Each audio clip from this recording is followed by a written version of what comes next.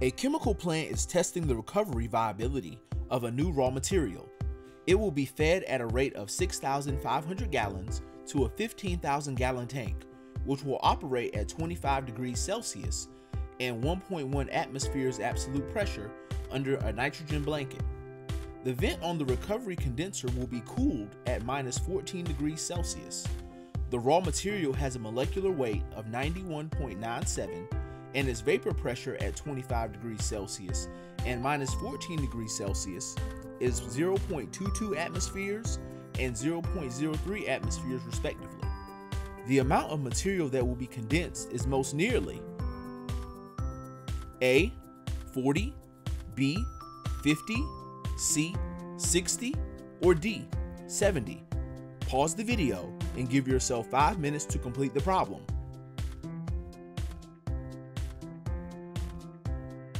Have you finished solving the problem? Let's see if you got the correct answer. Today we'll be talking about vapor pressures. The equilibrium vapor pressure is an indication of a liquid's evaporation rate, and it is defined as the pressure exerted by a vapor in thermodynamic equilibrium with its condensed phases at a given temperature in a closed system. The vapor pressure that a single component in a mixture contributes to the total pressure in the system is called partial pressure. In a mixture of gases, each gas has a partial pressure, which is the hypothetical pressure of that gas if it alone occupied the entire volume of the original mixture at the same temperature.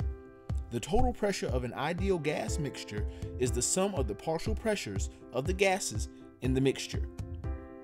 The mole fraction of an individual gas component in an ideal gas mixture can be expressed in terms of the component's partial pressure or the moles of the component, and the mole fraction of a gas component in a gas mixture is equal to the volumetric fraction of that component in a gas mixture. The ideal gas law is the equation of state for an ideal gas given by PV equals nRT, where P is the pressure, V is the volume, N is the amount of substance of the gas in moles, R is the gas constant, and T is the absolute temperature. Whenever you are dealing with air concentrations of components at various temperatures, you can manipulate the ideal gas equation, rearranging it to solve for volume per mole at the tank's current conditions.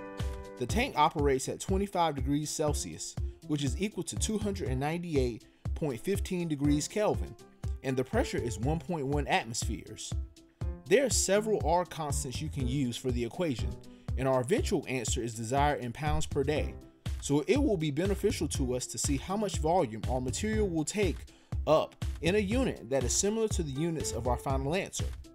The R constant closest to the units of our final answer is 1.314 atmosphere cubic feet per pound mole Kelvin. Remember that the pounds in a pound mole is equal to a material's molecular weight, similar to it being the amount of grams in a gram mole. So we plug our information into the ideal gas law equation and we calculate that 1 pound mole of material in the tank will take up 356.15 cubic feet of volume.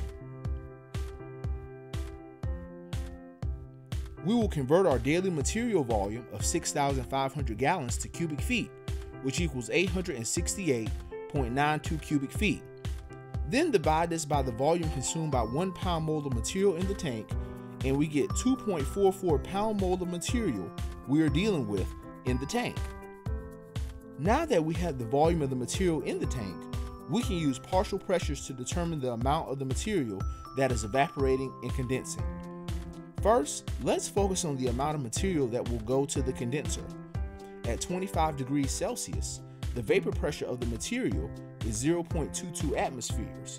So we will take a ratio of the vapor pressure and the tank's absolute pressure, then multiply it by the total volume in the tank. And we get about 0.49 pound mole of material that has evaporated into the condenser. Since 0.49 moles of the material has condensed, we have a balance of 1.95 pound mole of material remaining we need to investigate. Now let's focus on the amount of material that will exit in the condenser vent. At minus 14 degrees Celsius, the vapor pressure of the material is 0.03 atmospheres. So we will take a ratio of the vapor pressure and the tank's absolute pressure, then multiply it by the remaining volume in the tank, and we get about 0.05 pound mole of material that has left the condenser through the vent. The amount remaining in the vent is the difference between the amount entering the condenser, 0.49 pound moles, and the amount exiting the vent, which is 0.05 pound moles. The difference is 0.44 pound moles of material. The material has a molecular weight of 91.97, so we know that that's the number of pounds per pound mole of the material. We multiply the two, and we get about 40 pounds of material that is condensed daily, which is closest to A. Join us for episode 35 of 52 PE exam problems in 52 weeks.